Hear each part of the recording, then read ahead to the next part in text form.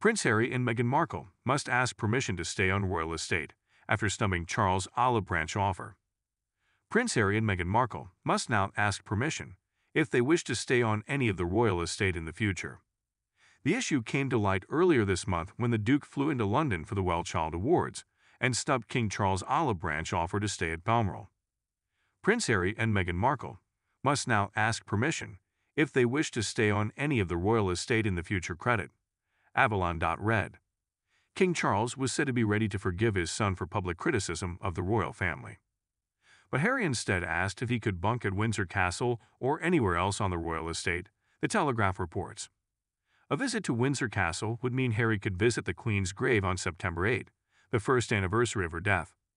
But the Duke's request for a stay on the royal estate was reportedly rejected, the paper claims.